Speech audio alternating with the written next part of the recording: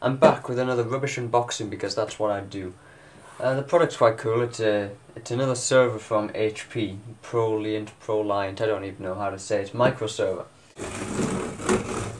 So we've got HP installation sheet and some documentation on a CD there. Power cable for another country.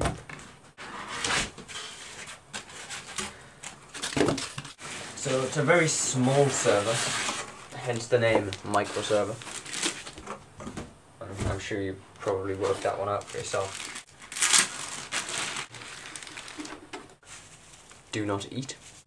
So I'll start with the back because you'll see there's some keys dangling from here, and that's to lock the front so people can't get to the hard drives inside.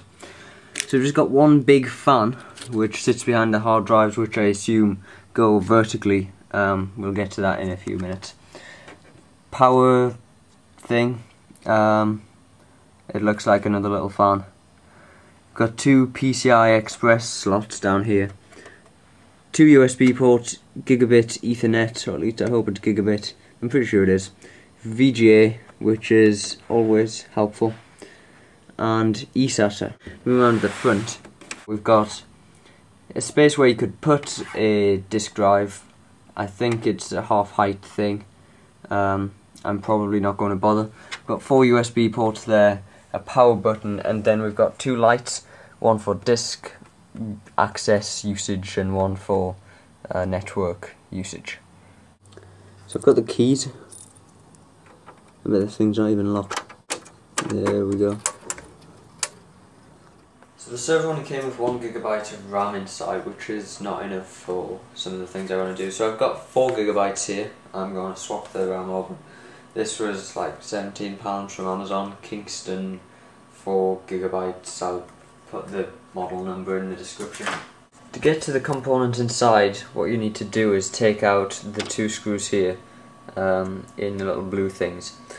And you'll notice there's a very helpful Allen key in the door on the back, which can be used to just unscrew those, and then the tray will lift out. Once the two screws are loosened, you kind of have to move this cable out of the way and then pull out. There's a black cable just like plugged in there which gets in the way.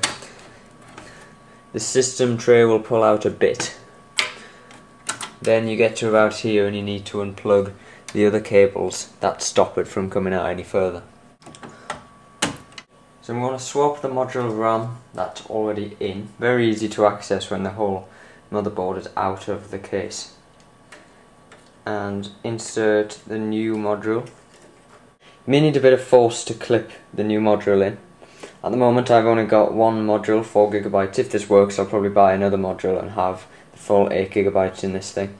So once you've done that, it's just a case of sliding back in to the tray and plugging in the cables that you took out. And we've got 4096 megabytes of total memory. I'm now going to install VMware Vsphere HyperVisor so I can run virtual machines on this thing. I'm going to make use of the internal USB port. It's loading all the files now, and what Vsphere HyperVisor will let me do is install lots of virtual machines onto this server with VMware Vsphere HyperVisor as the host, so you don't need like a full operating system like Windows to do this. The advantages of that is you're not going to have updates every week to install. There's a smaller kind of attack surface on VMware Vsphere HyperVisor as opposed to, let's say, Windows Server 2003 or 2008 or whatever. So now we can choose where to install it. So the choice is the internal hard drive or one of the two flash drives. And again I have this problem, the flash drives are identical. But if I pull this flash drive out, refresh, now we can choose the right one and put that back in just in case it needs it. So the one that's left is the internal one. We'll choose that. So while we wait for this to install, mini unboxing of a brand new Cat 6 patch cable. Why Cat 6? Because it's the best one you can afford at the moment.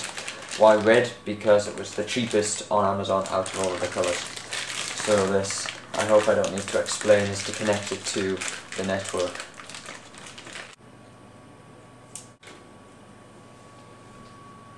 So once it's booted for the first time, there'll be an IP address on like the main screen, and this is what you would use to connect to this server.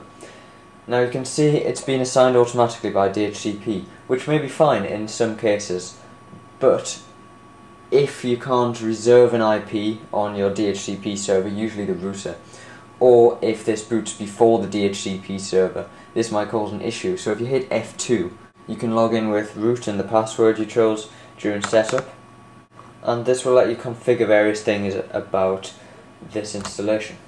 So if you go to Configure Management Network, IP configuration, you can either use dynamic IP and network configuration or set static IP and network configuration. So we're going to choose that one, space to select. So generally the IP is 192.168.0 something or 0.1 something, it depends on your network. So if you go to the IP address in a web browser on another computer, you'll get a link to download Vsphere Client. Now that's what you need to install. Once it's installed, when it launches, just put in the IP address of the Vsphere HyperVisor server, the username, which is root, and the password, which you configured. Then you'll be presented with the main interface, and you can start installing virtual machines. So there we go, the HP MicroServer. Thanks for watching.